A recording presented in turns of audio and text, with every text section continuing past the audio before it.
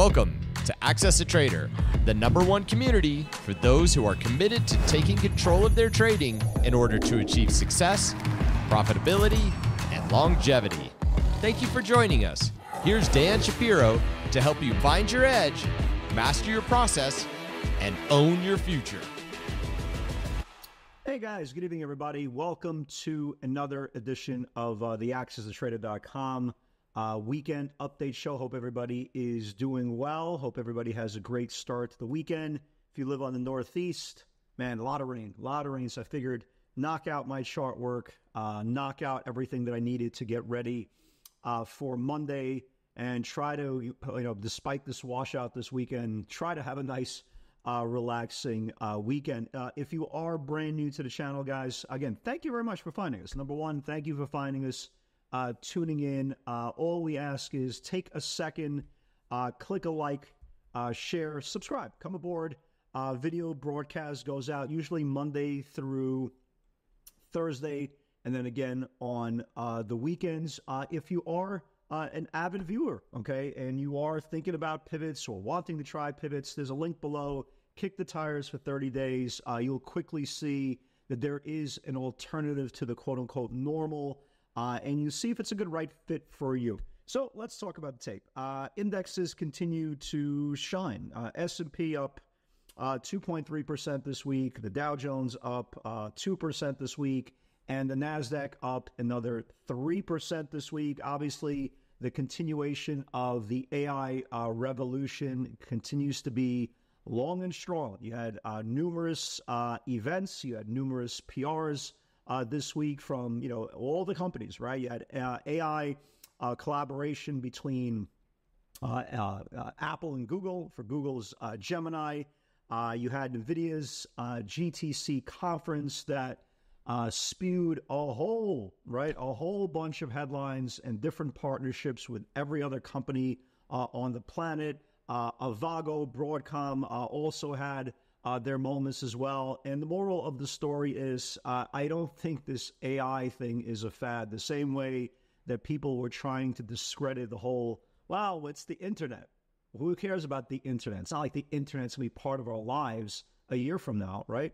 Going back to 99, 2000, and yet here we are on the internet. So the AI revolution is here. Companies are already seeing it's much more cost-effective to have a robot, R2-D2 and C3PO, and everybody else than having Bob, Jane, Harry, and Dick. That's what she said, right? On their payroll. And we're going higher, right? We're continues to go higher. This week we saw a major move and a major technical reclaiming of shares of Nvidia.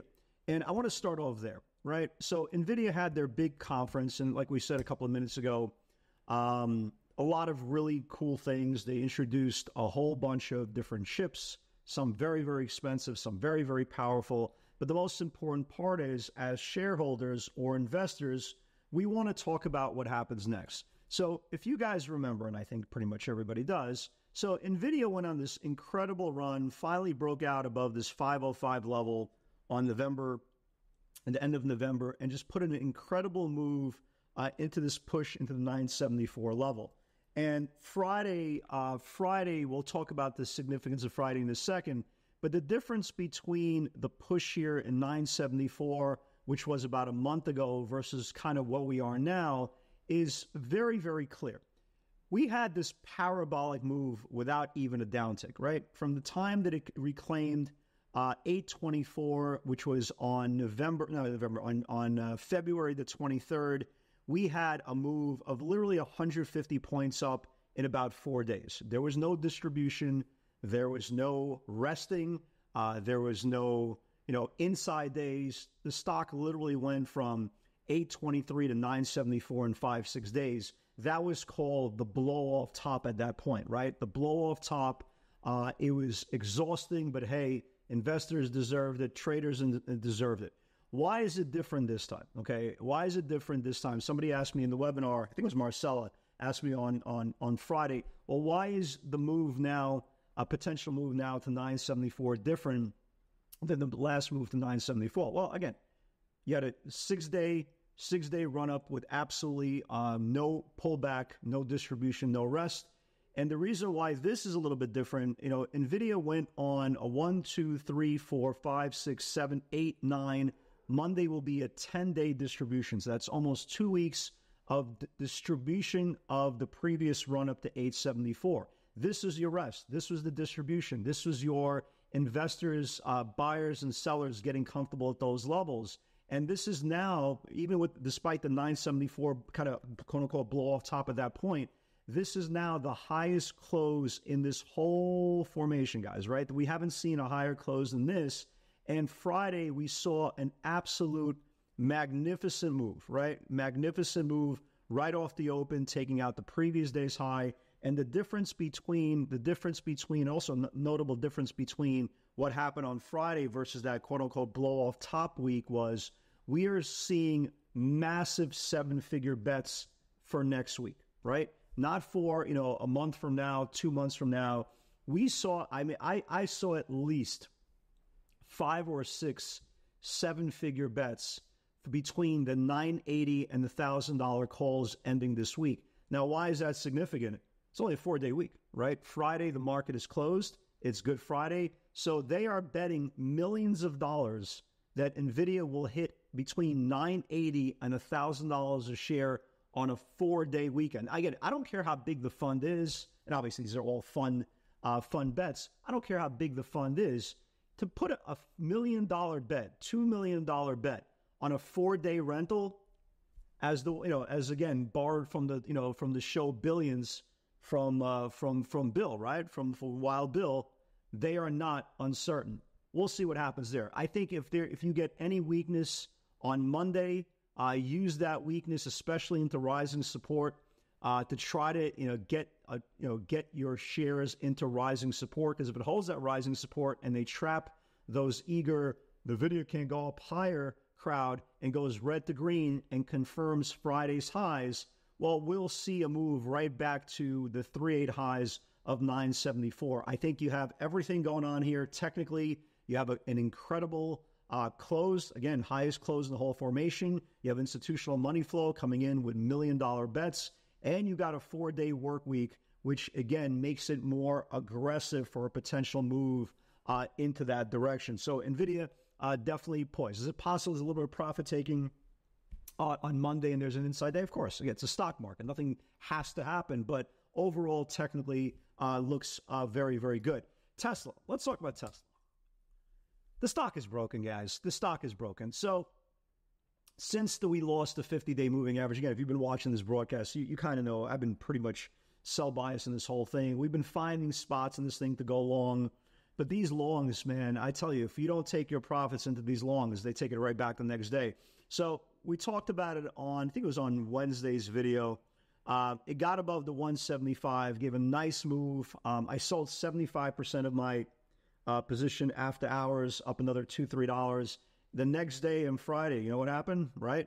It gapped up to after hours highs and went straight down. And guess what happened the next day? The next day was Friday. Again, more data coming out of China. The things are not great. And the stock now is absolutely broken. The way it's been absolutely broken ever since it lost the 50-day moving average at 230. Again, please tell me again every single time Kathy Wood keeps on buying shares. Okay, right? Okay. Now the key for Tesla is the bottom range here on this reversal candle, on the 318 reversal candle, right? That started this little 4-day little run-up. If you guys notice, the lows from Friday are exactly the same lows from the 318 candle. If it starts building below this 318 candle at some point, it doesn't have to be Monday, but if it starts building below this 318 candle, yeah, we should start testing back the lows from 313. Speaking of Kathy Wood, right? I've cracked her. I really have cracked her investment thesis. Number one, and I say this, at first I said this completely in tongue in cheek. She loves buying stocks that blow up on earnings. Okay, right? She does that. But she also loves buying IPOs the first day. So Reddit came out, and, Reddit came out. It was a little bit, I think it was oversubscribed. I forgot how much it was. It was oversubscribed. it went to as high as 58, and it closed lower than its opening print on Friday. Doesn't mean the stock is going lower. Doesn't mean it goes higher. It doesn't mean anything. But for a sophisticated fund manager, she really does have a lot of FOMO. Reddit, and also the funny thing about Reddit, it felt very romantic. There was something romantic about Reddit traders buying Reddit on the IPO. So hopefully this thing kind of bottoms out, starts giving us a little bit of, a little bit of a data, a little bit of supply, a little bit of demand, but you can't possibly feel comfortable trading a stock that has no data the first 2 days. Like, what's your entries? What's your exits? You can't just buy and sell a stock based on feel, or can you? Right? Everybody's a good guesser until they're not. So it's very, very important, guys, especially on IPOs. They're sexy, they're new, they're the brand new toy. But the point is, when you're trading, and again, people who don't understand all these unnecessary lines that people who are 20 years old, 22 years old tell me that they're so unnecessary. Keep this in mind. I'm trading for 25 years. I've been using these lines that are unnecessary. Yeah, they're pretty necessary. So people always mock things they don't understand.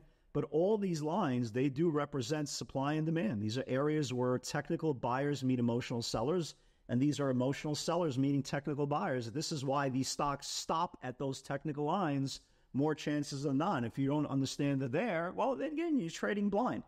Going into this week, again, our job, is not to try to figure out or try to understand why the market is doing what it's doing. Just enjoy it, right? Just enjoy it and start looking for ideas that are coming out of channels. So let me give you guys some ideas that are coming out of channels. Obviously, again, is this the week NVIDIA runs to 1,000?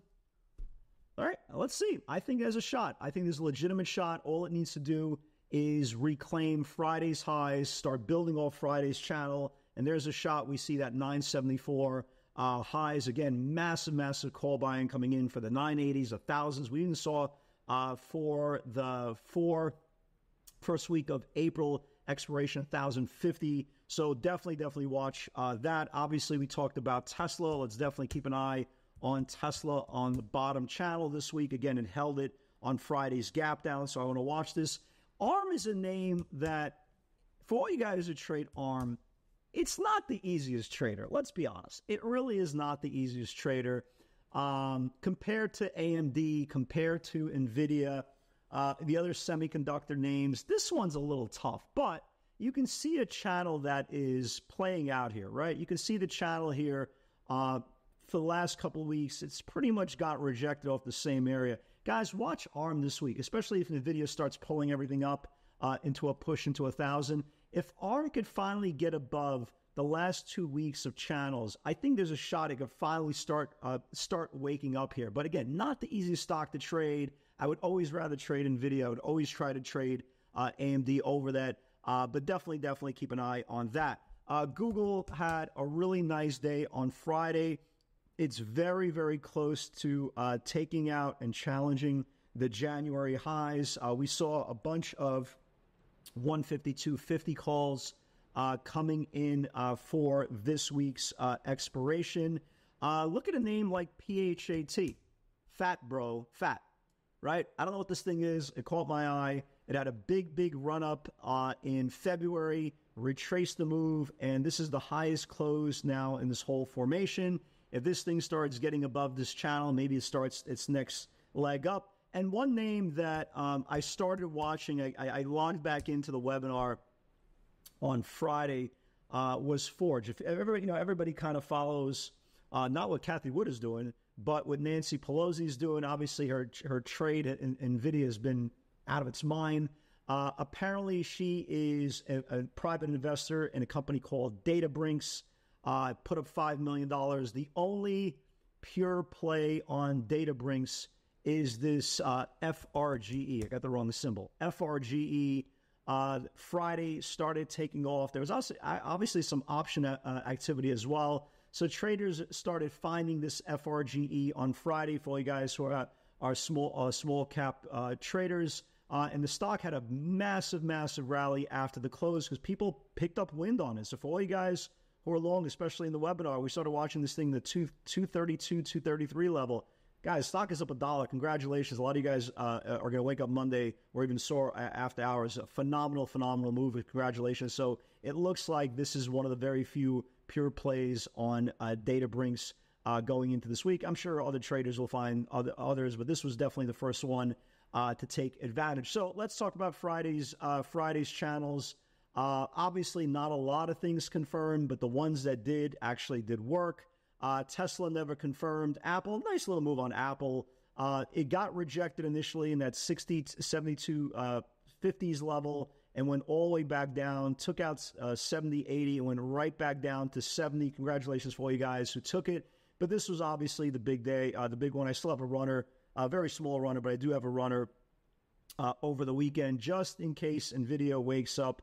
927 needs to confirm, and NVIDIA went absolutely nuts. And that was obviously the trade of the day, right? It went from 927 all the way up to 948, and down a couple of bucks after the close, a little bit of profit taking. But I'm telling you guys, if this thing confirms Friday's channel, this thing will go.